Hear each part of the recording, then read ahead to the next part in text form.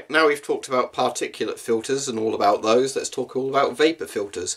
So you will be able to see hopefully on the camera that there is a bit of a particulate filter in the front there. As I was saying before, all NBC and CBRN filters have a particulate filter in them. That's the front layer.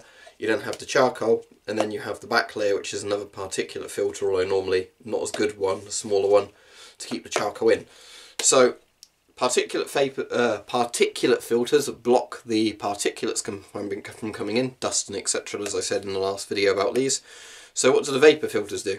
Or the charcoal blocks vapour. So that's easy to understand. How does it do it though? This is the more interesting thing.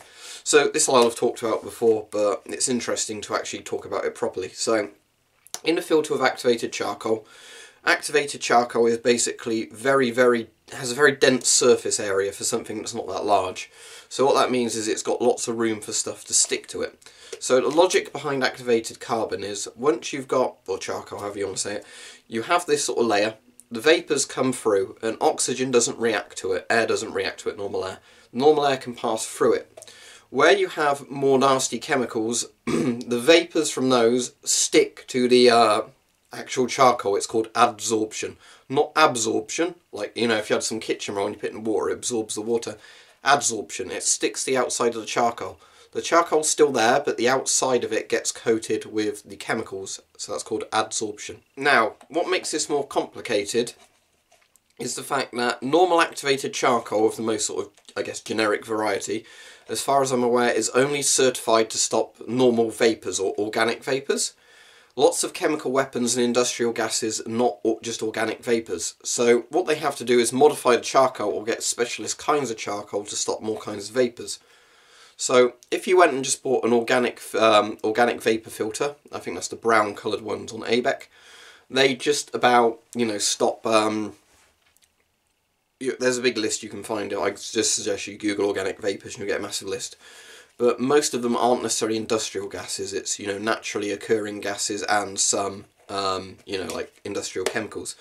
Once you get to inorganic gases such as chlorine and things that are often weaponised, some of those filters won't stop it. I have the feeling they probably actually would make a difference, but obviously what you want is something that's the right kind of charcoal to absorb chlorine and stuff like that in organic vapours. But there's more chemical weapons than just organic and inorganic vapours. So this is why I like the ABEC filter system, because on an ABEC filter it tells you exactly what it does. Organic vapours, inorganic vapours, acid gases and ammonia sort of gases. So how do they then get, you know, the normal charcoal that they've put in to stop the other kind of vapours, stopping those other two? They impregnate the charcoal.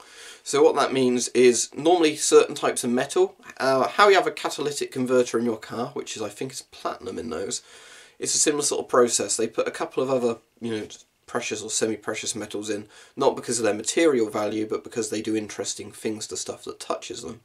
So you'd have maybe platinum in there. You couldn't really cut open gas mask filters and, you know, make money by grinding down the platinum. It wouldn't work that way. But you know, chromium is a big one, because lots of people on here have a chromium phobia. They think it's the same thing as asbestos. It's really not. Chromium is in there to save your life. The reason they put chromium in the filters is certain, you know, types of vapour gases are neutralised by the chromium or stick to the chromium. They can't come out, you know, the other end of the filter if there's chromium impregnated charcoal. So that's why it's in there. So basically what they do is, I assume it's all done with machines, not people with a needle injecting every little grain of charcoal, but through some sort of machining process, when they fill these filters up in the factory, you have the charcoal is treated with certain maybe chemicals and precious metals, whatever, and then it's packed into the filter in the sort of vapour layer. And then how it works is, as I said, I'm not massively big on the science, but I can understand it from, this is how it works when you use a gas mask level. When the vapours come through, all the different things mixed in with the charcoal, the gases adsorb to that, and your clean air comes through the top of the filter. So just to recap, your particulate level layer of the filter is at the front, as you can see. If you have a P3 one, all the dust and various bits like that stick to that, and the same would be for like bacteria, anthrax spores, irradiated dust, you know, anything like that. They stick to the front. So when this eventually clogs up, you won't be able to breathe, but, you know, they stick to the front.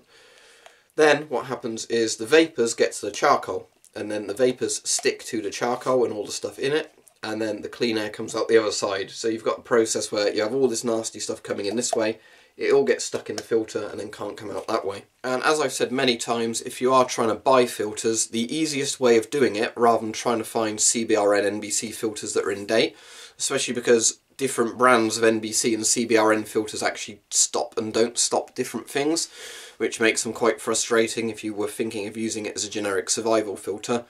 What you want to look for is ABEC P3 filters. So you've got all the different ABEC letters, which means it stops different kinds of vapours, and then the P3, which means it has a particulate level free filter at the front, stops particulates. So that filter would do absolutely everything you need, and you can buy them from some hardware stores.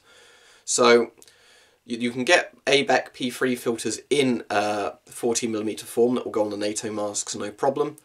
And if you want to get those, as some hardware stores do it, you have to research what's near you, because people often ask me in the comments, find one that will ship to me. I don't know where you live, you know, and all this sort of stuff. I don't know how much you're willing to spend, and I don't frankly have the time to hunt down filters for every single person that's asking me for them.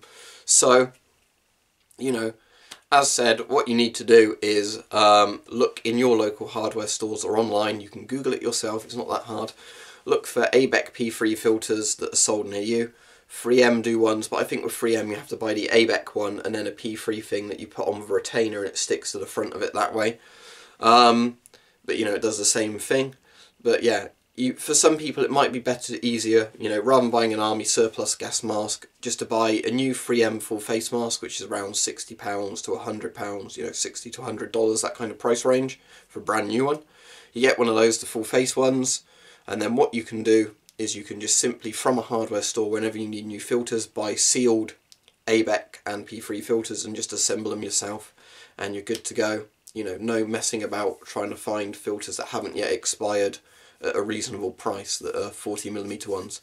But you can do it through 40mm ones, and I've got some that are in date. So there you go. That's how, you know, that section works. That is how a vapour filter adsorbs stuff so you can breathe clean air.